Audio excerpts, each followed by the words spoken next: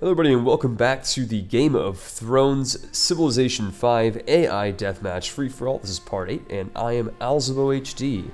Welcome back everybody. In the last episode, the Tullys of River Run have been overrun themselves. They are basically a stone's throw away from complete, I guess, desecration. They are about to be overthrown from their capital over here at River Run and more or less likely going to be taken out by either the Lannisters or the, I guess, the Vale. House Aaron of the Vale, which is currently actually in the hands of Peter Baelish.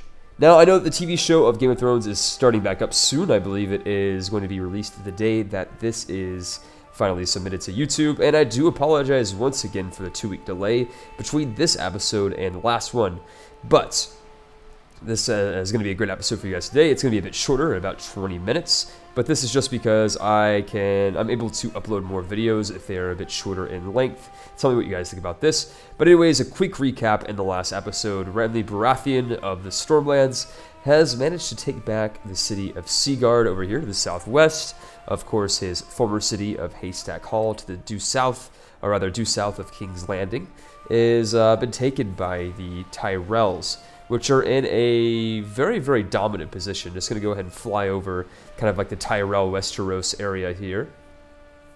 So again, the Tyrells of Highgarden, they have just absolutely gone crazy. They've taken over most, if not all, of central and southwestern Westeros, including a colony in the north of Tumbleton, which is going to be interesting. Again, my voice might be nasally. I said my nose. Of course, my nose is nasally. So I do apologize if this causes, I guess, problems for the audio quality of this video. Unfortunately, I have to breathe out of my mouth, and speaking out of my mouth while commentating and breathing out of the same mouth, it's really hard, guys. So I'm going to try my best here. Again, so where do we leave off? Currently, there is a war in the north between Winterfell, that is to say, God, what is this guy's name? You know, I've forgotten everybody's name already. This is crazy. The King of the North, Robb Stark, there we go, Robb Stark, is currently leading a war against the Greyjoys, who is, Balon Greyjoy. There we go. Once I watch these, I guess, episodes, these new episodes for Game of Thrones, it's going to come back to me, all these character names, but it's been a while, so I do feel bad that I'm neglecting the lore here, but it's okay. Let's go ahead and continue right where we left off. Of course, we do have a war between the North and the Iron Islands, a war between, I believe, Stannis Baratheon, this red faction over here, and Peter Baelish, and maybe even a war still between Renly and... Let's just go and pull it up really fast. Because, you know, again, I don't know exactly everything that's going on right now, because it's been a while since I've done this particular series. So let's go ahead and pull up the, not the military overview, the, let's see, diplomacy overview. Right. So getting Balon at war with the North, that's okay. The Tullys are at war with the Reach, the Stormlands. Okay, so that means that Renly Baratheon is attacking them, as is the Reach, which is... Who's the Reach? I think that refers to Tyrells. Okay, so Tyrells are still at war with the Tullys. Very, very good. Yeah, that's what it is. Okay, just making sure. Because sometimes the faction names are not the same as the kingdom name, which makes it very, very confusing for those of us like myself who are not very well versed in the lore of Game of Thrones. So again, everything else seems about normal. Right, so let's go ahead and end the turn and get started here. So something to note that I did not bring up in the past episode is that the armies of Dorne, that is to say House Martell, see Martell and Tyrell, it's a bit confusing for me because these guys over here are the Tyrells, these guys over here are the Martells. I don't know why George Martin made, you know, these names so damn similar, but it's really, really confusing. So anyways, House Martell, that is to say these desert folk over here of Dorne, are basically amassing an army, and I don't know exactly where they're going to go. My guess is... actually, maybe into the Tyrell lands, because the Tyrell have very, I guess, like loosely defended territory. Of course, they've committed too far into the north against the Tullys, and now that they have done so, their army is severely weakened. So it'll be interesting to see if the Martells of Dorne take advantage of the Tyrells of Highgarden. So again, let's go to end the turn and see what happens here. Alright, so far, River Run is still absolutely in tatters. Nobody's really making any inroads into taking the city for themselves because of the 40 defense score of the capital, which may or may not be the largest amount of defense score of the entire game, even more so than King's Landing. So when you have a city that's more defendable than King's Landing, you're going to have some problems. We'll see how the Tullys manage to react to this onslaught that's currently taking place. So again, we're going to end the turn, kind of watching out for the Martells here. The Tullys have made peace with the Tyrells of Highgarden. Very, very good. And it almost seems like the Martells of Dorne are either at war with Ridley Baratheon or currently getting some type of open border agreement through his territory. And I don't think they're at war because they haven't been bombarded. So they must be on the warpath towards somebody else. So we'll keep our eye out over them. In other news in the north, past few episodes, Red Harbor and Lordsport, both kind of Iron Islands territories, the Greyjoy territories, have been annexed by Robb Stark, in addition to 10 Towers. So basically all of these cities that have been founded on the coast, colonies of the Greyjoys, have been taken. They now belong to the King of the North. Very, very sad for them. But again, in the east and in the north, and God, my nose is so damn nasally. I gotta apologize here, because this has gotta be annoying for you guys, and of course for me. But anyways, I digress. In the east and in the north, Mance Radar, the king beyond the wall, and the king below the wall, it would appear, is continuing to also colonize the north. So no doubt this will draw attention with the southern lords, including the king of the north himself, Robb Stark. But again, nothing of note is happening, so we're going to continue our turn. Keeping our eye on the Martells here, who are making their way through the Stormlands. But where are they going, we don't know. We're going to find out soon enough. So Edmure Tully has reached the Seven Kingdoms age. I do believe this is the first person to reach that. We're going to go and check it out really fast. Victory progress. Nope. Where the hell do I go over here? Do I go into diplomacy? Relationships. It tells you somewhere. Okay, here we go. Seven Kingdoms age. Yeah, Robb is the Seven Kingdoms age.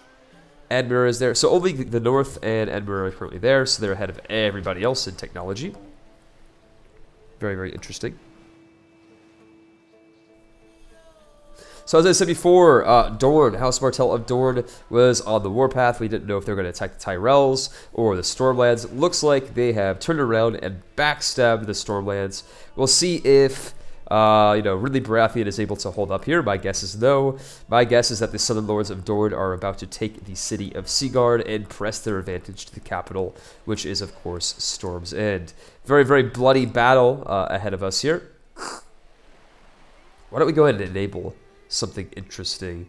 We're going to go ahead and do, we're going to turn off quick combat, just so we can see the battle over here. Give me a minute to kind of stop the commenting just a little bit. I got to blow my nose over here off of the microphone, because I know this is bothering me, probably bothering you guys too. We're going to go ahead and let the fight play out, and I'll be back in about a minute.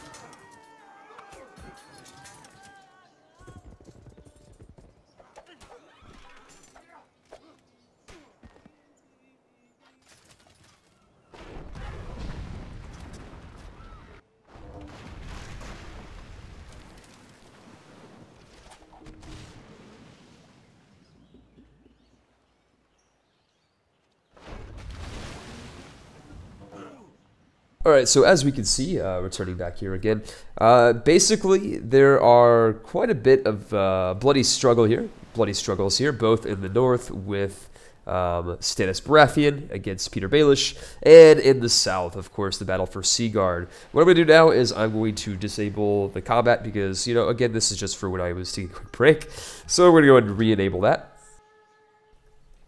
And again, I should be able to edit out all of the nasal sounds that I'm making from my nose and my mouth. Again, this is probably the reason why I haven't been making videos regularly. It's very much a pain in the ass to record videos when you can't breathe out of your nose again. So I do apologize for that nasal sort of quality coming from my microphone and my mouth. Right, so the city of Seaguard is about to fall to the armies of Dorne. Let's go back up to the north and see if Stannis is holding out okay over here in Sharp Point and Claw Isle. So far, so good, it seems to me, because he is able to effectively defend this territory due to the fact that it doesn't have any land connections into Peter Baelish's territory. Now, if we were willing to bet here, I'd be willing to bet that Stannis will make peace with Peter Baelish, but on terms more favorable to Peter. He'll probably give either Sharp Point or Claw Isle, maybe even both of them to Peter Baelish, who is an expanding power in the northeast and central parts of, I guess, southern Westeros. Going back down here to the Seaguard frontier over here, the frontier between, I guess, Ridley Baratheon's forces and Dorne. The city of Seaguard is about to fall. My previous, I guess, estimation or prediction in the previous episode was that Ridley Baratheon would be able to retake his empire. Well, yeah, that's not going to happen. This is kind of the last nail in the coffin of Ridley Baratheon. Of course, the city of Seaguard will fall next turn. Let's see how Stannis Baratheon is holding up over here. So far, so good. Of course, there are some, I guess, Vale infantry that are landing on his territory, but it's not phasing Stannis one bit whatsoever. Always a good thing for him. Over here outside of Riverrun, it is a complete nightmare for the Tullys. Excuse me, I'm going to edit that one out of the final clip here. Probably you shouldn't have heard that. Right, so the Tullys are getting absolutely destroyed over here outside of Riverrun. Nothing's new over there. And outside of Seaguard, this is the final turn before they are annexed by Dorne. I misspoke too soon. It seems like the Dornish lords, the Martells, have decided to skip Seaguard for whatever reason. Sometimes, again, the AI is incredibly stupid in this game. But they're just dancing back and forth, allowing, of course, Ridley Baratheon to reinforce his men. But I think this is finally the turn where it will fall. The city of Seaguard now belongs to House Martell of Dorne. Very interesting. This is actually the third territory outside of God's Grace and Saltshore that is not in a desert biome. So they're expanding to the north, getting very, very close. Almost a eagle stone throw away from King's Landing. Over here, the city of Sharp Point, being besieged by Stannis Baratheon, is under siege once again. And it looks like the city of Riverrun, the Tully city of Riverrun, is also under siege. Let's go ahead and take a look at all three if we can, although we're going to favor the north for this particular turn.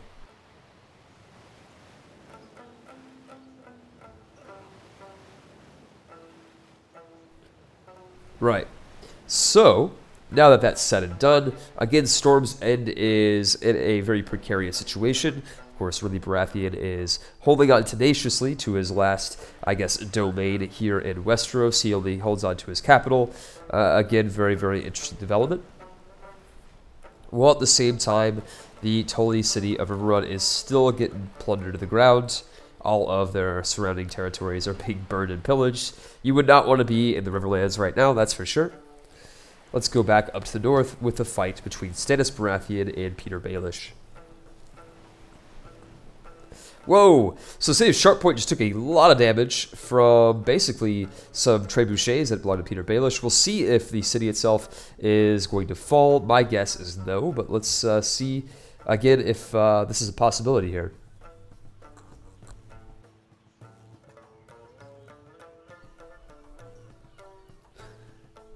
So the city of Sharp Point is under siege. Unfortunately, though, it doesn't seem like Peter Baelish has any melee units, with the exception of his mounted knights. We'll see if he opts to attack the city of Sharp Point by disembarking. We will, of course, see a combat penalty to his attack if he does so. But going back down here to the south, it seems like the Martells of Dorne are building up a navy, as their army is being absolutely beaten senseless through the mountain passes to the southwest of Storm's End. Over here in the north, again, the war between the Greyjoys and the Starks is inconclusive as always. In fact, it seems like the Starks are content to just let the Greyjoys rot it out on the Iron Islands, and the Greyjoys are content to stop harassing the Starks by settling their land and territory, while at the same time Mance Rayder is still trying to beat down the gates of Castle Black. some things never change. Let's go back down to the south. City of Sharp Point in a very precarious situation. Let's see if it falls. The city of Sharp Point has been taken by Peter Baelish. Very, very interesting developments. Of course, this is a city that I thought was previously invincible, and Peter Baelish is expanding at a very, very rapid rate. Let's go and pull up the scoreboard over here and take a look. So Peter Baelish is not in the lead, but he's getting ever, ever higher. Of course, currently, who is the lead? Well, Robb Stark is, with a massive 766 point, gap here. Whereas the shittiest house is mine, and of course, the house that only has a nuclear submarine. We have nuclear power, though. Whereas the second weakest would definitely be Stannis Baratheon. So we're going to keep our eye on the scoreboard as the game progresses. Let's go ahead and check it out, how the battle for the Stormlands is currently going.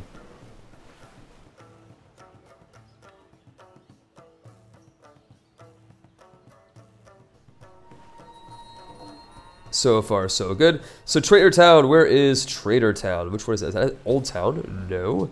I'm guessing it's probably Harrenhal. No. Is it King's Landing? It is. So, Stannis has made a declaration of war, or rather King's Landing, led by Joffrey Baratheon, has declared war on Stannis, trying to take this opportunity to take Dragonstone for himself, perhaps.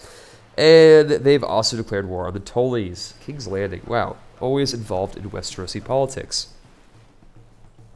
Let's go down the turn and see how the fight between the Vale and the Stormlands, or rather the Capital Lands, the Crown Lands, is going. That is to say, Stannis Baratheon's territory. So far, it's basically going as it did previously. A lot of status quo going on over here. And in the south, it looks like really Baratheon might be able to make a offensive back into taking Seaguard. Of course, the armies of the Martells, that is to say the armies of Dorne, are being basically ransacked over here and beaten into the ground.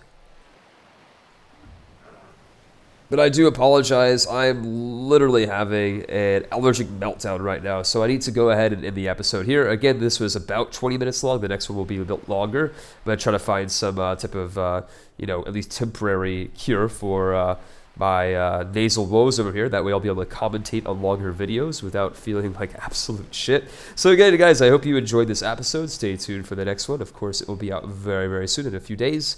And again, I hope you guys enjoyed this episode. And stay tuned for the next one that will have a bit of a better quality. Thanks again, guys. See you on the next episode.